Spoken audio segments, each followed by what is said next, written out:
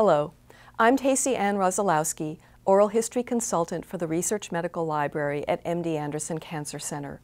Today is March 5th, 2013, and I'm interviewing Dr. Alfred G. Knudson at the University of Texas Graduate School of Biomedical Sciences. Between 1969 and 1976, Dr. Knudson was a professor of medical genetics at the graduate school. He served as dean of the school from 1970 to 1976. During this period, he was also on the faculty of MD Anderson in the departments of biology and pediatrics. At the time, MD Anderson was known as the MD Anderson Hospital and Tumor Institute. Dr. Knudson held a simultaneous appointment as professor of pediatrics in the UT Health Science Center's medical school. After leaving MD Anderson in 1976, Dr. Knudson went on to lead the Fox Chase Cancer Center in Philadelphia. Dr. Knudson is in Houston today to witness the dedication of a plaque commemorating the Alfred G. Knudson Jr. Outstanding Dissertation Award. Each year, a Ph.D. student is selected to receive this award for outstanding biomedical research. The plaque records the names of students selected in the past, with plenty of room for the names of students to be honored in the future. This coming September, the Graduate School of Biomedical Sciences will have been in existence for 50 years.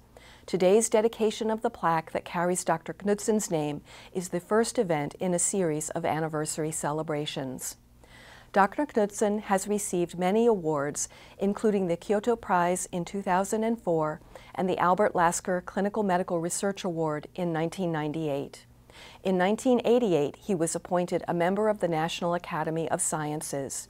His two-hit model of cancer causation, discovered in 1971, is the basis for researchers' understanding of how mutations in tumor suppressor genes drive cancer.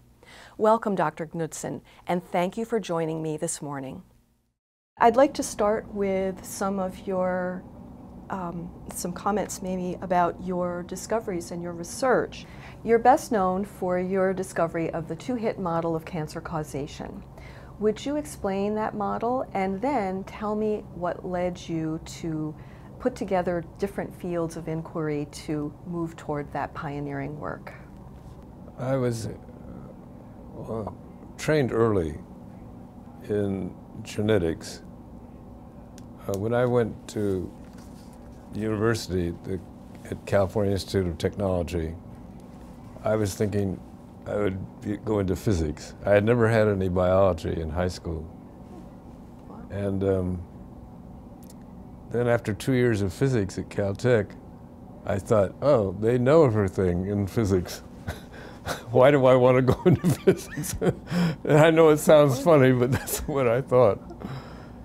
And compared to biology, it was true. And Caltech's biology department, the head of it was Thomas Hunt Morgan, who did the first genetics research on fruit flies.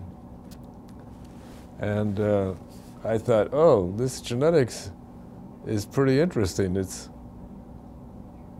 They make quantitative evaluations, and it has some of the features that I admire about physics, so I'll study that. Mm-hmm. But World War II came, and Millikan, who was the head of Caltech, advised us all to join the Army or Navy. So I joined the Navy. A nice person in the Navy told me that they didn't need a Ph.D. in genetics, that I should go to medical school because they need doctors and engineers to stay in school. So I decided to go to medical school.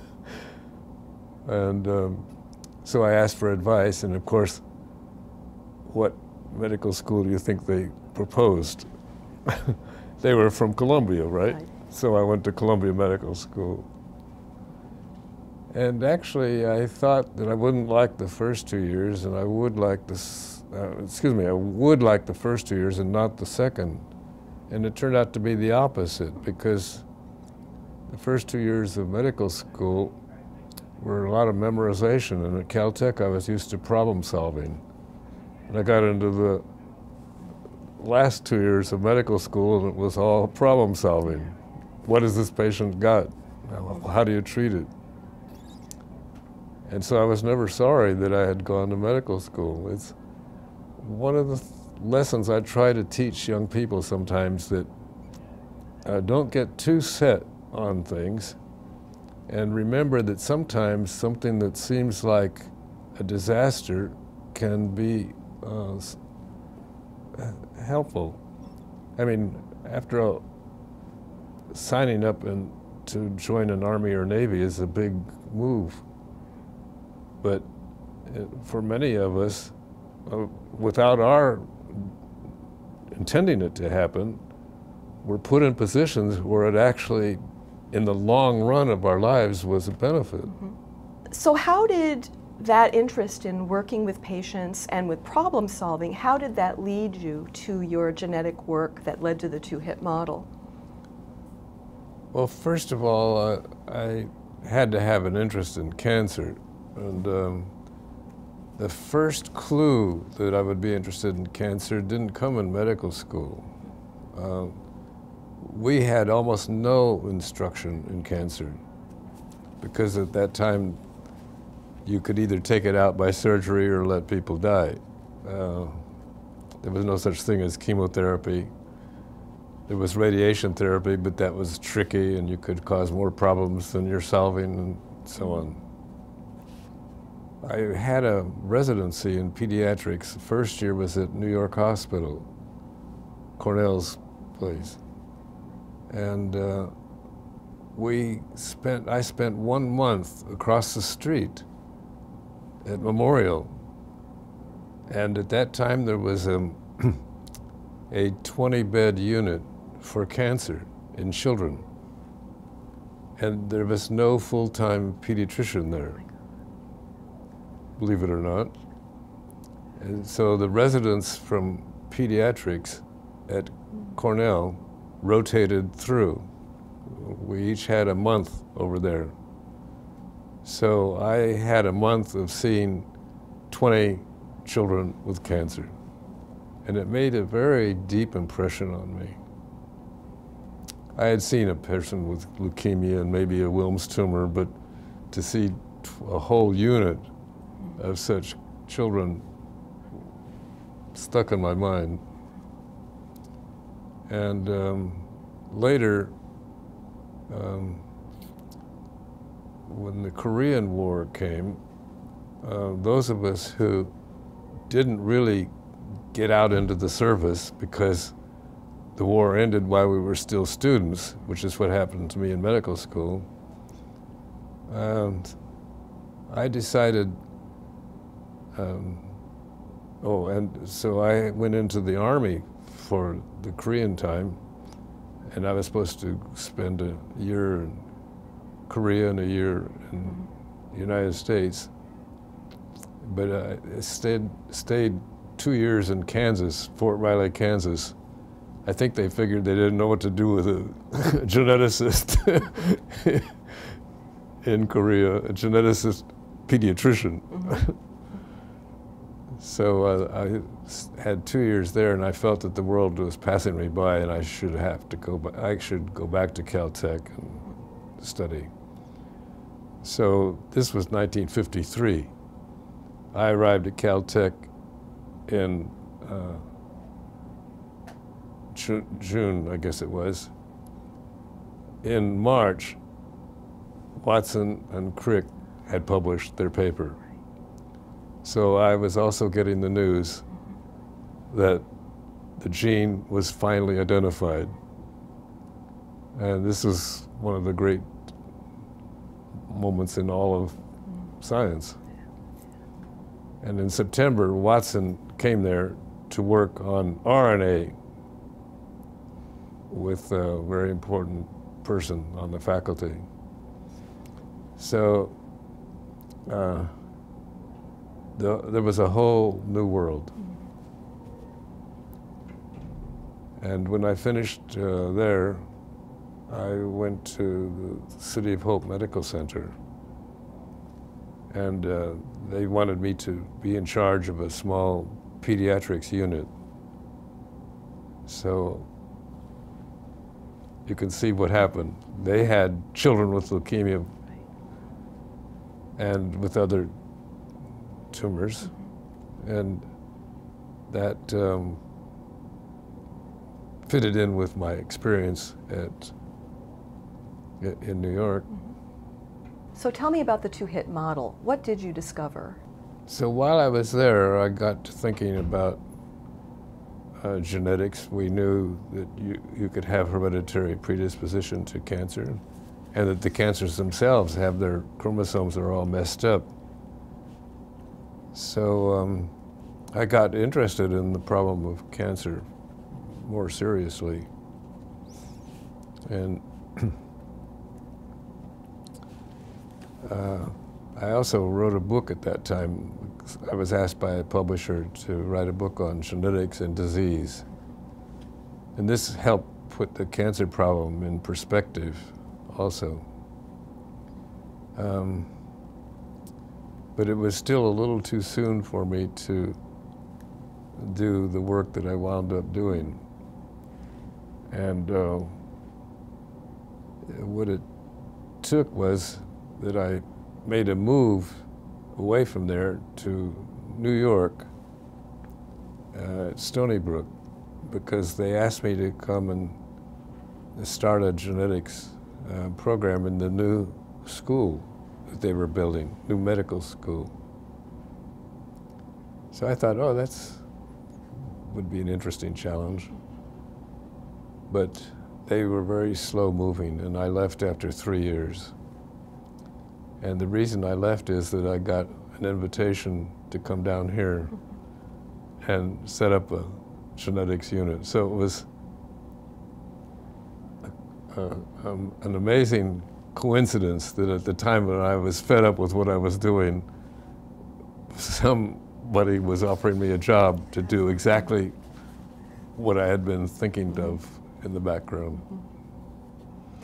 You mentioned earlier that this was a wonderful place where people were doing astonishing things and didn't know failure. Well, a lot of this was Lee Clark's fault. Yeah. Not his fault. It actually is great asset. Yeah. Yeah. And how did that... Lee didn't seem to understand Kant. He knocked the tea out of Kant. How did that environment feed your work at the time? Well, first of all, he asked me if I would write a review article for a journal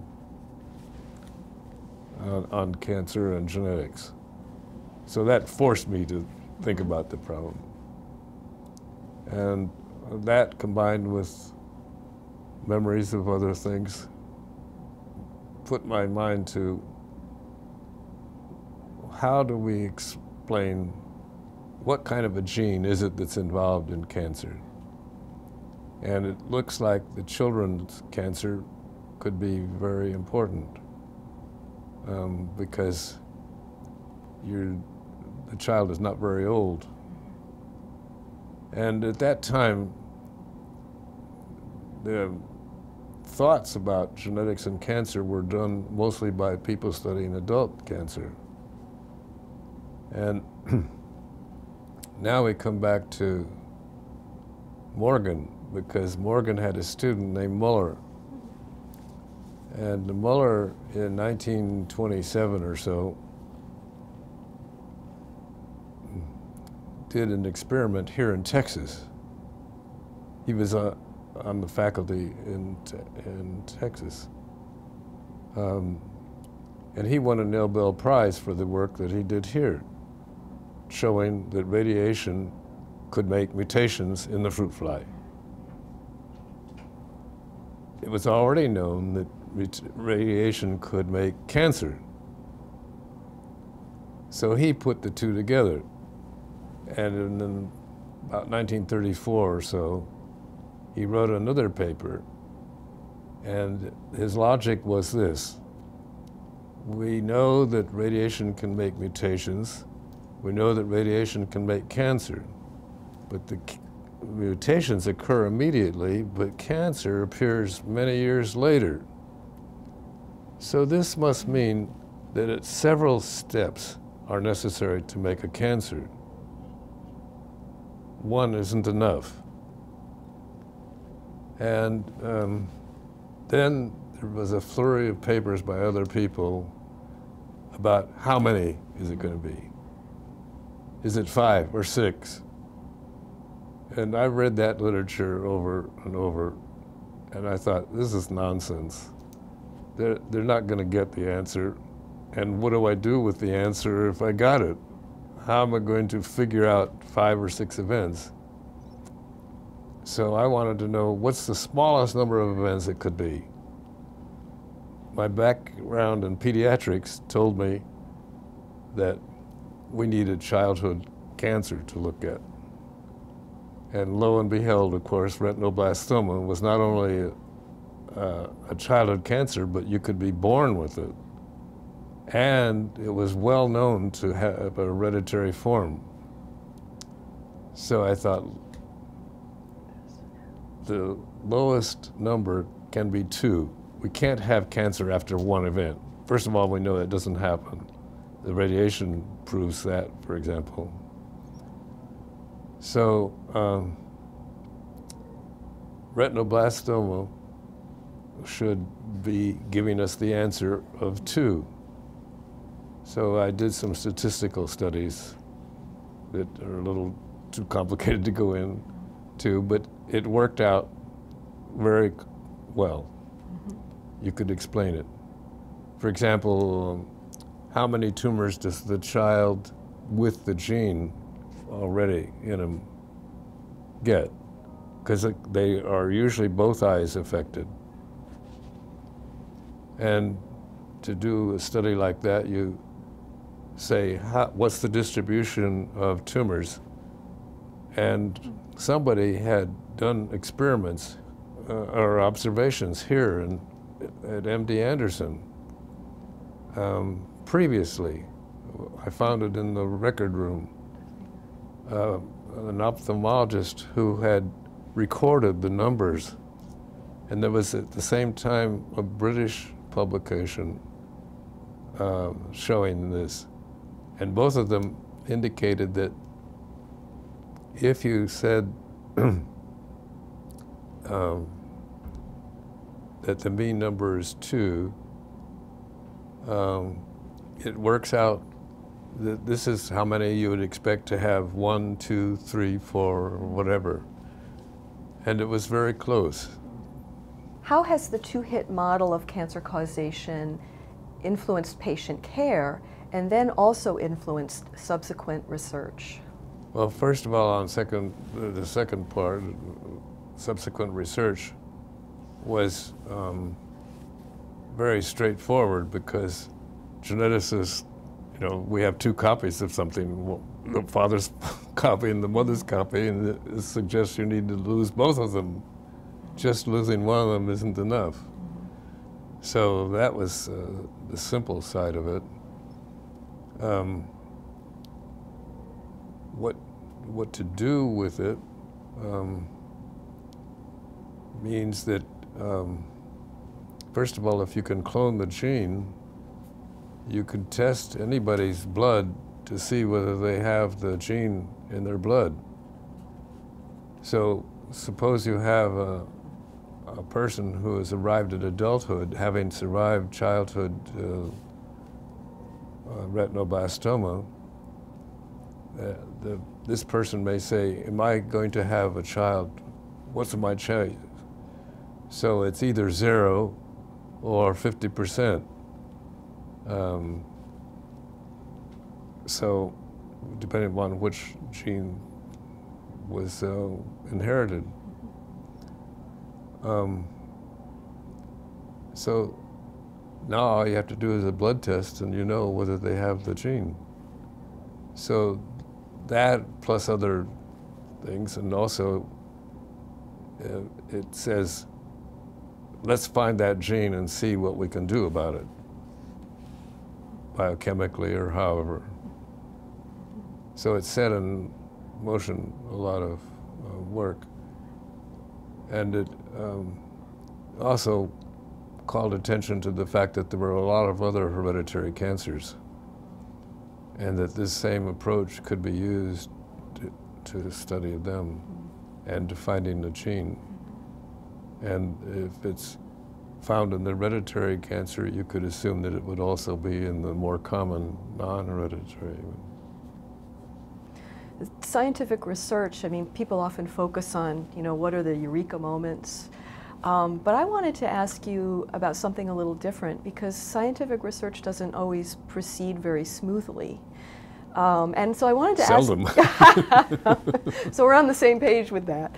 So I wanted to ask you, was there a particular moment that was a real challenge or struggle for you? And what was that? And how did you overcome that? How did you deal with that?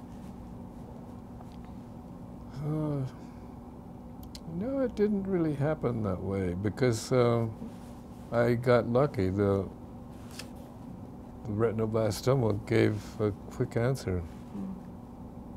You were lucky. Yeah. How long did it take, the entire arc of the study, till you proved it? From the time I arrived here, it was less than 2 years. Yes, so the paper was in '71. I arrived here in '69. I wanted to shift gears a little bit and ask you some questions about education now. And the first one is, how did you involve trainees in your research, and what value did they bring aside from physically doing experiments? I didn't have a big experience with that. Because first of all, you can tell from what I said that it really wasn't laboratory experiment. It was theoretical thing. And but I did have wonderful experience out of it. When I arrived here, I hadn't been here very long when a young woman came over to see me, whether she could come and work in my lab. And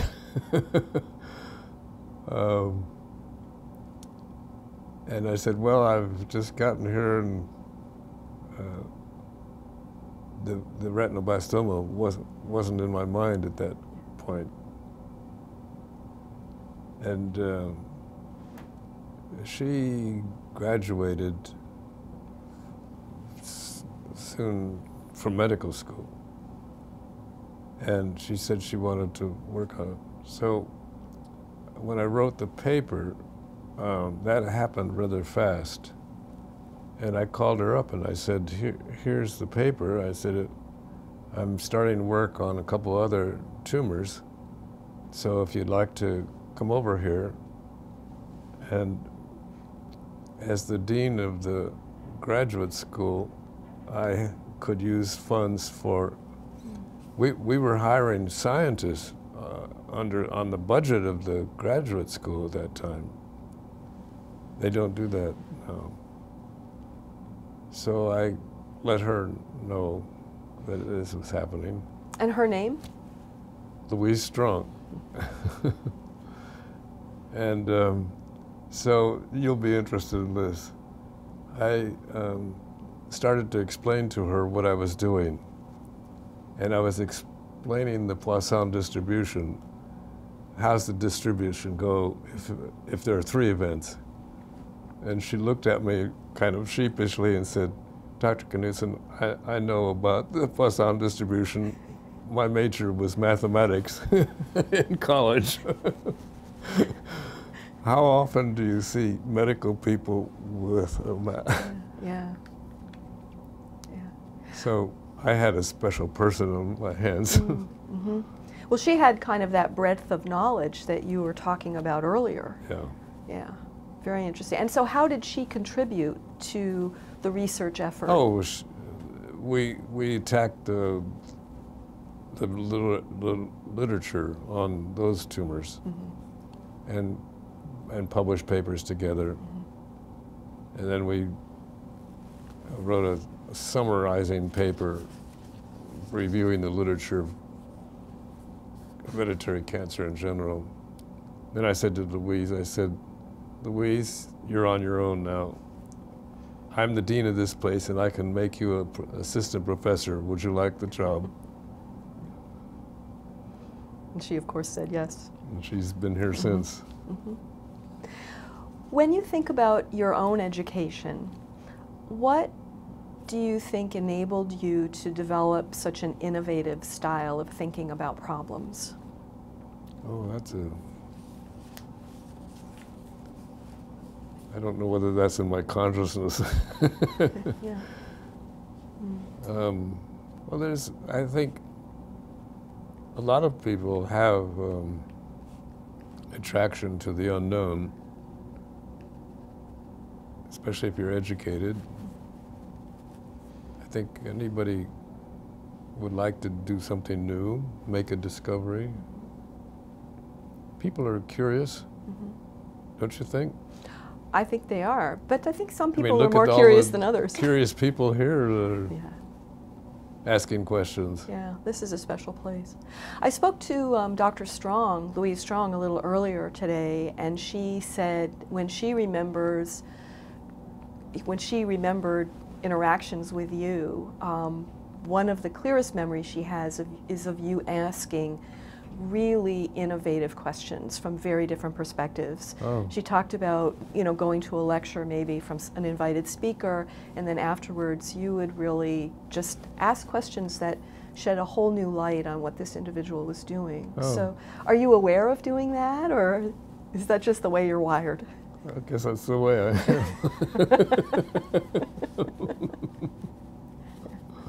Yeah. That's a gift. Well, if you're teased by something interesting, you'd like to dig a little further so you understand it.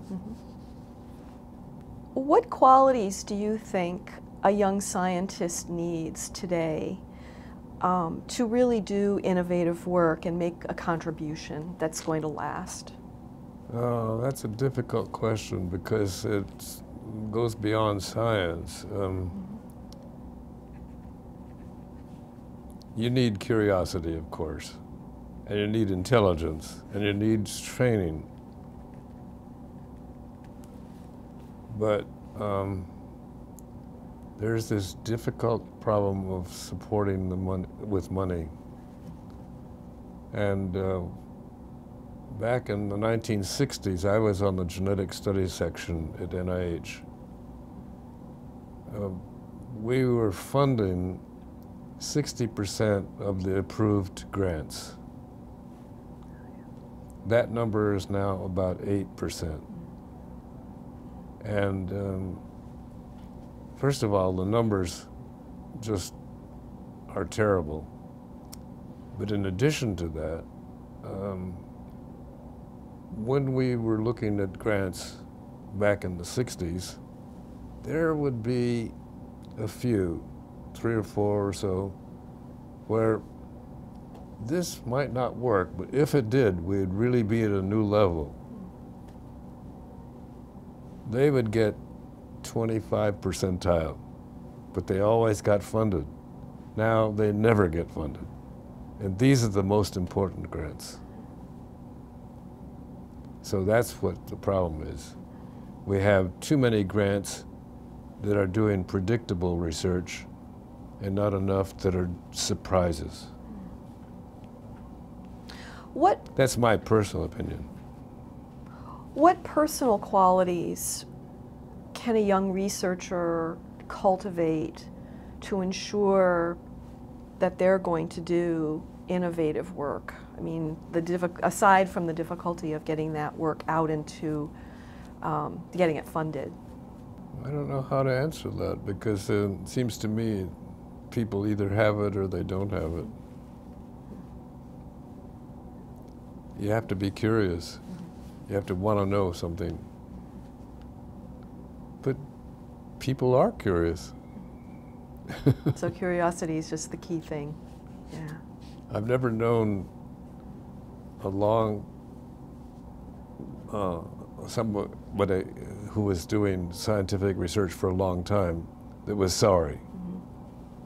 That's an interesting thing to say. Yeah, I'm surprised. Yeah. Is there a special quality of pleasure for someone who is a physician scientist, do you think? Does that make a different attack on the whole research issue? Well, yes, in the sense that if something can be directly good for people, it's hard to beat. But we also know that some things that are far from benefit to the individual right away. I mean, how about Einstein? Yeah. He didn't help anybody right away. Yeah. Yeah. So research for its own sake and for simply for questioning. Yeah. Yeah. Yeah.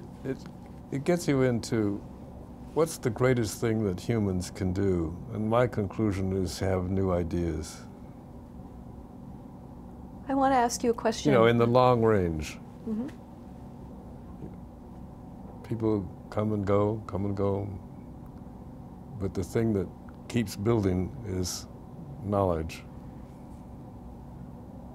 I wanted to ask you about mentoring, because you mentioned Louis Strong, and I know you've mentored many other students. No, not many. Not many? No. What about the ones you have mentored? What do you feel you've been able to give them, and what should students expect from a mentor? The mentor minimally should know enough to know that the problem is worthwhile to somebody. Mm-hmm. And that it looks like the wherewithal for studying is available. Those are the two main things that you need, I think. Mm-hmm. And so sometimes this has an effect on deciding where to go. You want to go to a place where the knowledge is available, because your particular problem may not be studyable in some places. I wanted to ask you about the graduate school, and you were Dean of the Graduate School of Biomedical Sciences for between 1970 and 1976, and indeed were instrumental in setting up kind of the architecture of that program, which still exists today. And well, perhaps I should ask you, what do you think is very distinctive about the Graduate School of Biomedical Science? Well, the graduate school has changed, so the thing I know best is what we were dealing with then. And we also had Lee Clark. And he was a very special person. He didn't understand the word can't. You see what I mean? Mm-hmm. So he asked me to come here and start a program at MD Anderson. I think you know that. And he no sooner got me here than he said, "Oh, we have to change things because they're going to have a medical school here. And the medical school is going to want the genetics center that I was going to have here at MD Anderson and have you make. But the medical school is going to want this too. And we don't want two such places. So we have to make something that's going to be good for the medical school as well as for us." And he said, the answer is our graduate school, because the dean is retiring, and we need to fill that position. And we have an arrangement where you can do things within the graduate school. We have some scientists now whose salary is being paid by the graduate school. And so you can start it there if you would be the dean. I said, "Well, I didn't come here to be a dean." He says, "Yeah, but this isn't just an ordinary deanship." So he's a very persuasive person. Mm-hmm. And I decided to do that. And especially after New York, in my experience of can't get even answers, even a no, this was really different. What did that unique position of the graduate school and structure and the faculty, what did that offer to students at the time? I don't know that it affected students very much. It had the promise of increasing the faculty and therefore increasing the student body too. And perhaps moving a little more toward clinical things, especially things outside of the field of cancer. I don't mean to say that they were studying only cancer, but cancer obviously had a big role. And then he introduced me to Shiva Smythe and said, here's the dean, and I talked with him, and I knew that he was a straight shooter and that he would do exactly what he said he would do. And what did he say he would do? He said he would go along with this, having the graduate school do it, and service both MD Anderson and the medical school. And we got the School of Public Health involved too. So it seemed to me that this was just an amazing experiment, that no other place had thought of having a graduate school actually doing something. Usually it was a funny place for administration, so to speak. You have the schools that are doing research, hiring people, but they get a degree from the graduate school. But we went beyond that. And as you've kept track with the school over the years, which I haven't done very tightly. much, yeah. But is your feeling that, one of the observations I have, and certainly from speaking with people, the program has become very interdisciplinary, kind of extending the logic of having these connections between these different sub-institutions within the UT system. And I'm wondering, what do you think that kind of interdisciplinarity offers to a student who is looking to going out into the world today and making a contribution as a young scientist? Well, I think the broader base one can create in career is better, because we know there are going to be new things coming along all the time. And right now, for example, we know that we are already on the way of an entirely new world of neurosciences. Understanding the human brain and what it can do is really the future. I just wanted to ask you a couple more questions, kind of about cancer biology in general. And cancer biology was really coalescing as a field when you were in the first part of your career. And what do you say is, where is it now? What's going on now in the field that's very innovative? What are the exciting new directions? Well, knowing the genetic changes that occur in cancer is crucial, because different cancers may have to have different solutions for treatment. We know that radiation can kill a lot of cancer cells, but it can also create future cancers at the site. And so there are limitations. And we know from treating some cancers, especially a few of the ones in childhood, that chemotherapy can be very good without heavy costs. For example, when I was a medical student, no child had ever been cured of leukemia. Now the cure rate is 85%. And this is due to drugs. And they are not horrible drugs in the long run. For the treatment, they might seem that way, but ultimately, they're okay. So we have long-term survivors already. So that's one of the brightest things that's ever happened. But getting into the adult cancers is very tough. Very tough, yeah. Because the adult cancers were really struggling to be made. And so they're rather complicated by the time you have it.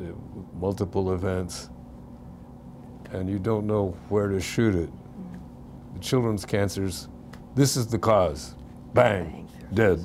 Right. If you were a young scientist today, what fields would most excite you, and what would you select?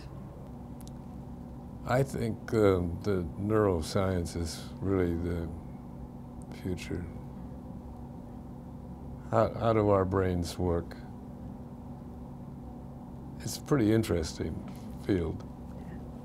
Yeah. And we know quite a lot, but there's a lot to go.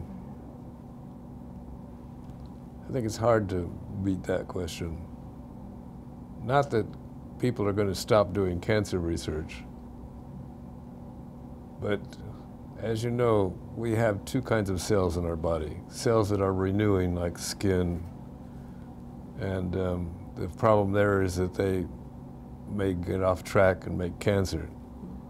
And then there are the cells that we have a limited number, especially in the heart and the neural part of the brain, and their degenerative diseases are the important thing.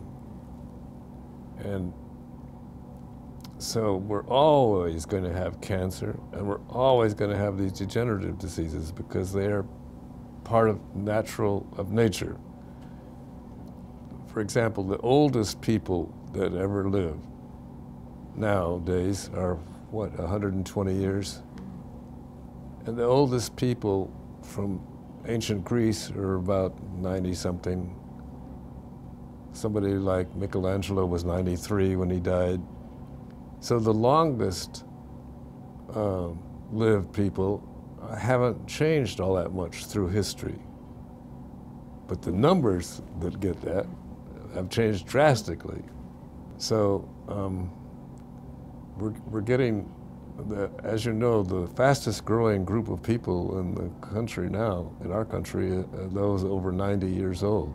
That group is growing faster than any other group. Well, Dr. Knudson, I'd like to thank you for taking the time to talk with me Sure. this morning. Thank you very much. Thank you.